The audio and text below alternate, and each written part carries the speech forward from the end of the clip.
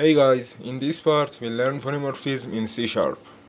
Polymorphism means many forms and it occurs when we have many classes that are related to each other by inheritance. Like we specified in the previous chapter, inheritance lets us inherit fields and methods from another class. Polymorphism uses those methods to perform different tasks. This allows us to perform a single action in different ways. For example, think of a base class called animal that has a method called animal sound. Derived classes of animals could be pigs, cats, dogs, and birds, and they also have their own implementation of an animal sound. So, write the example.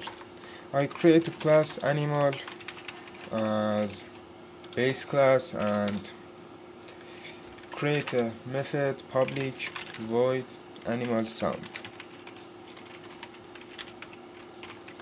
and console.writeLine the animal makes a sound,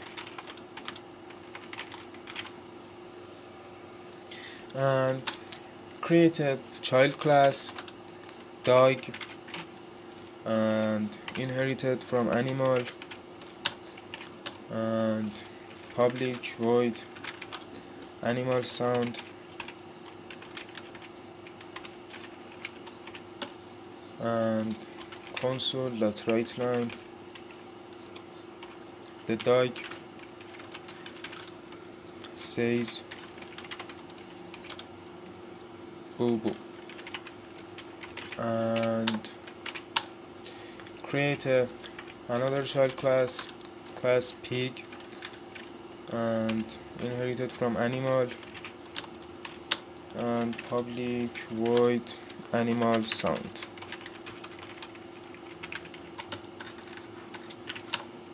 and console.writeLine the pig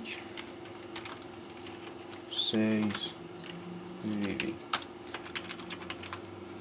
And now we can create pig and dog objects and call the animal sound method on both of them.